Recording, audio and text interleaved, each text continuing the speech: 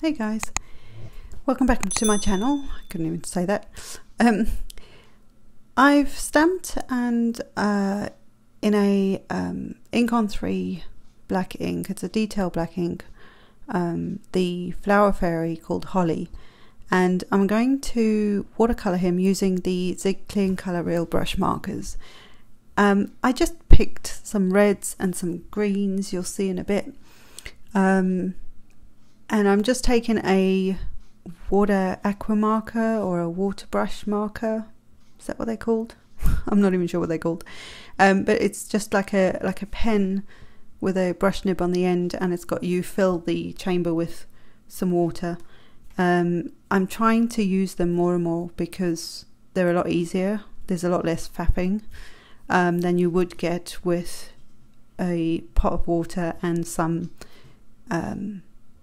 and a paintbrush, but it's different. So, and it takes a bit of getting used to. So all I'm doing is I'm lobbing on some color, it's a technical term, so just putting some color on and then just going, I'm not being too careful about where I'm adding it, I'm just getting the color on there and then letting the water and the ink and the paper just do its thing. This is a watercolor paper and I'm just letting it do its thing here. I'm not being too careful, as you can see. I'm just throwing some color on there. Sometimes if you don't know the paper, if you're not, if you've not used it before, if you've not played with particular products with that paper, it's nice to, this is a good way to sort of just see an experiment and see how it reacts and how it moves on the paper, and because every watercolor paper is going to be a bit different. So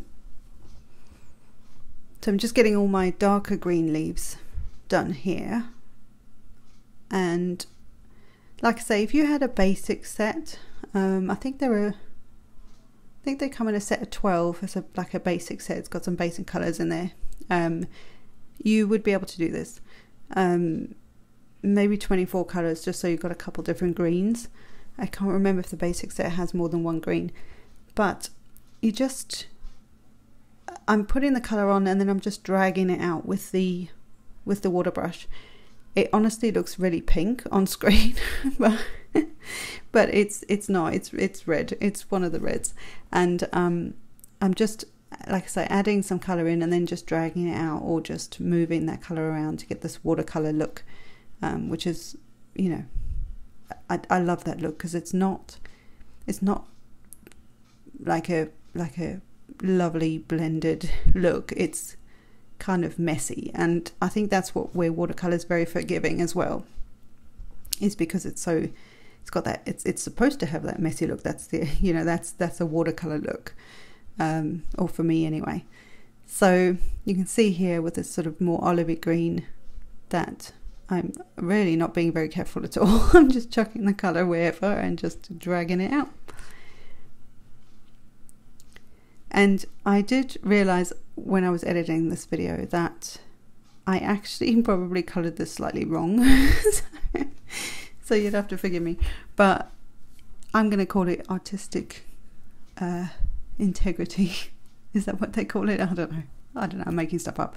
On the reds, I did bring in a darker red because it did look a little pale in real life when I was doing this. It, like I say, it looked really pink on screen. It's not pink at all. And then I'm just using the same color as the leaves for his shoes, but really the bit underneath the I guess his belt should have been the same green, and I think his trouser pants should have been in the red, but it's okay.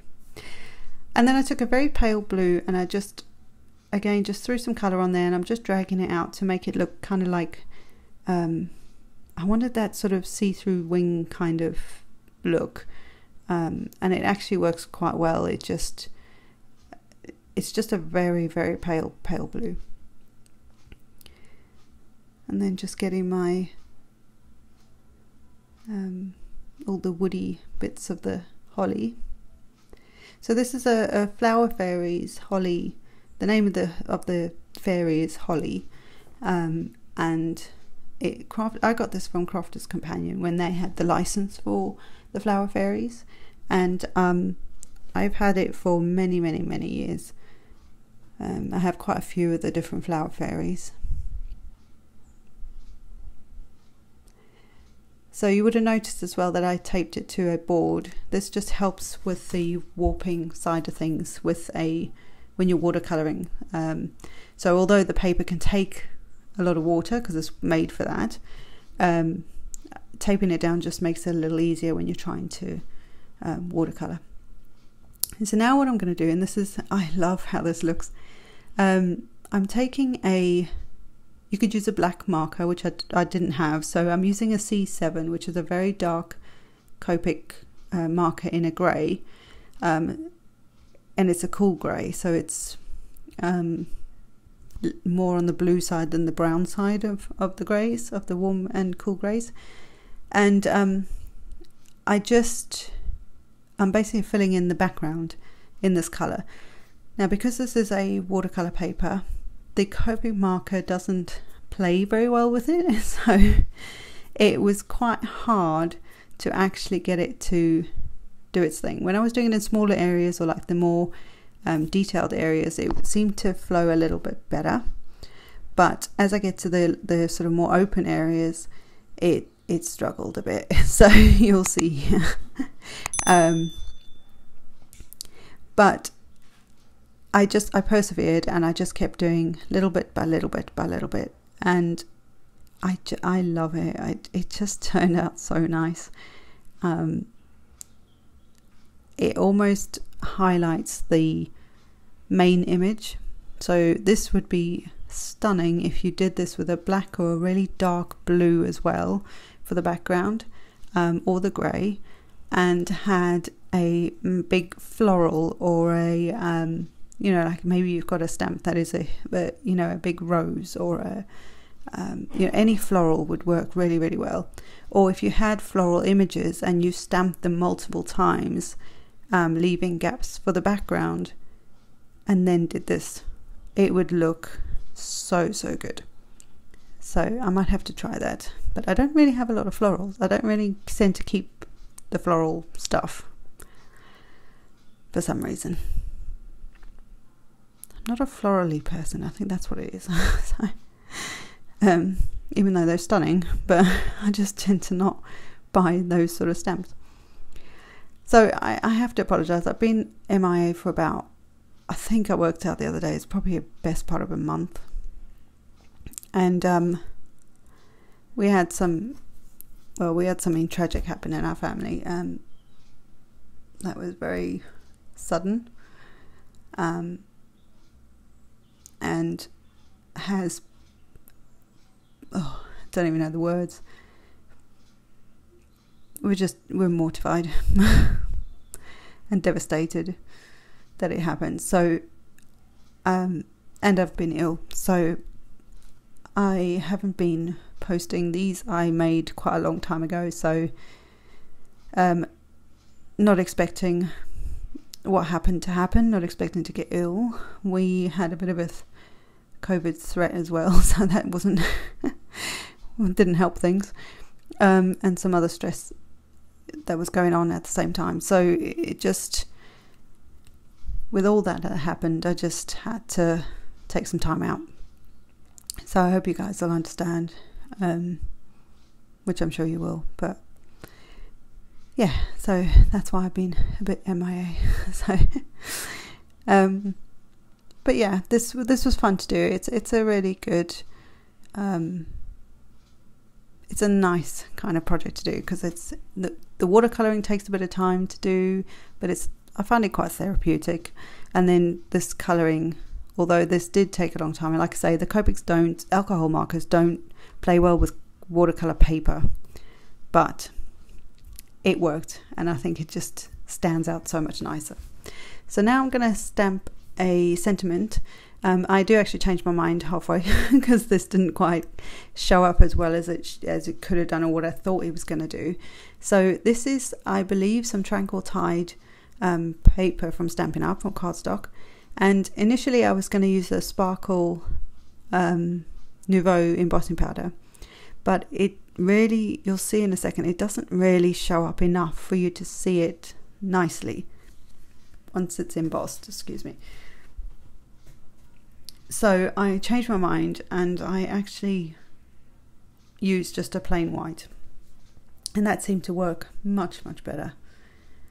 So I put the what's that thing called? It's been a while, can you tell? I put the anti-static powder tool on first, and that just takes any static out of the paper or from the paper, and it also, any oils that are in your hands or your fingers, the powder, when you put it on where you've stamped, it will only stick to where you've stamped, rather than those areas that you might have had some oil, or, you know, if you've put lotion on your hands or something like that.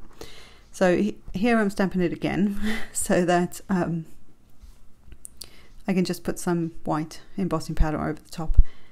Much better. It just looks much nicer. I think I was trying to use the other one just because I don't really have any white on the card. So, but it worked. It still coordinates quite nicely, and I got a bit too much. So I'm just getting that off before I heat emboss it. Once you heat emboss it, it'll be stuck there forever. So make sure you dust off any particles of embossing powder before you emboss it, before you heat set it. And that way they won't, they won't emboss. So you'll have this lovely sentiment or image, depending what you're doing.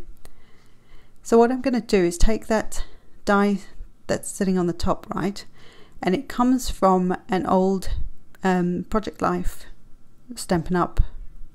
I got it through Stampin' Up die set.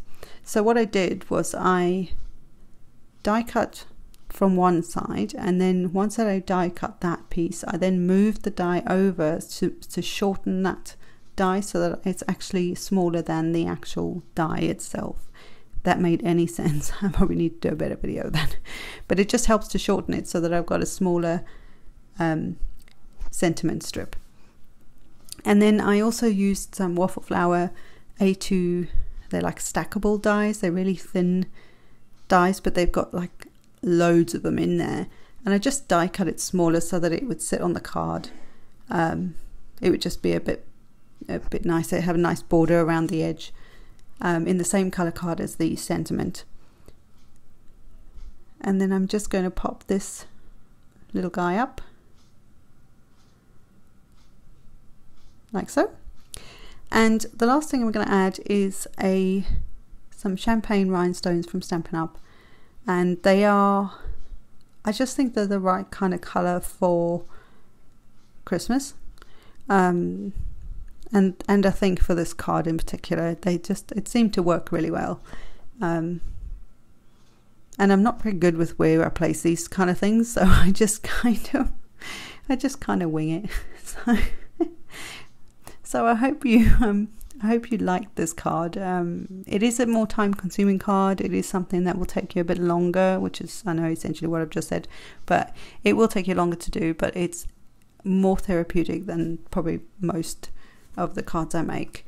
I just found it really nice to sit in watercolor. If you're not used to watercoloring, just stamp an image and just sit and watercolor it. You don't have to do anything with it, but if you want to, you then have something pre-colored ready to go for you.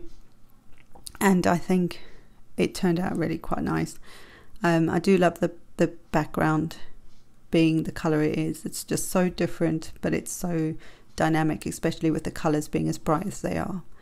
So I hope you enjoyed this, and I will see you in the next one, guys. Bye.